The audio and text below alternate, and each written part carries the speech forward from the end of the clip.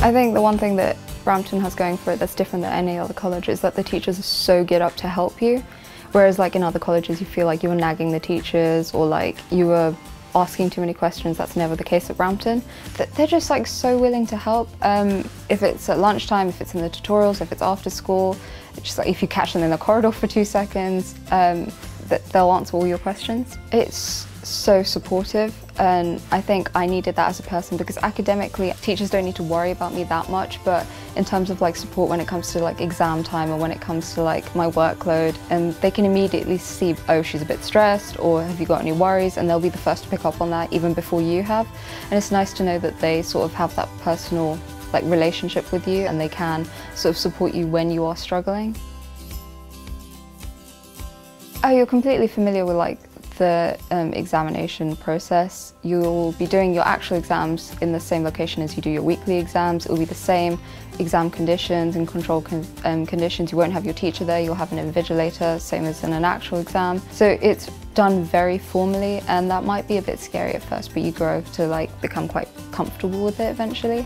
You can sort of see yourself progress in the records from like maybe a B to an A, and then the next week an A again.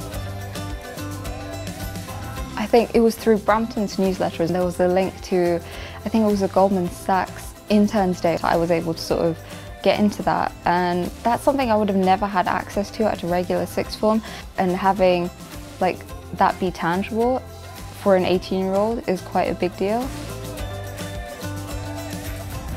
I think I'm a lot more confident because after not doing as well in my AS levels, my confidence was really low. I was really shy. I didn't think I was capable of doing. Sort of, I thought I'd lost my potential because my GCSEs were quite good, and then to have such a slip up, I was completely shattered.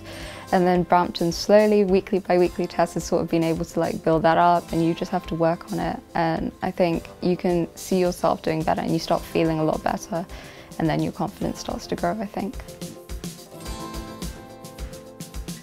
I think to someone who was in my position a couple of years back, I would 100% recommend Brampton. Like, you deserve a second chance, first of all, and Brampton is more than capable of giving that to you. My future isn't as sort of bleak as I thought it would be 2 years ago, and I didn't think I would, like in my wildest dreams, be applying to one of the top 3 unis in the country. But at Brampton, you are told that the sky's the limit. If you want a second chance, if you want to do well at your A-levels, if you want to be academically pushed, it's a college that will always endeavour to give you those results that you're looking for, and probably beyond that. They'll push you academically, they will push you as a person, and they'll always try and get the best out of you.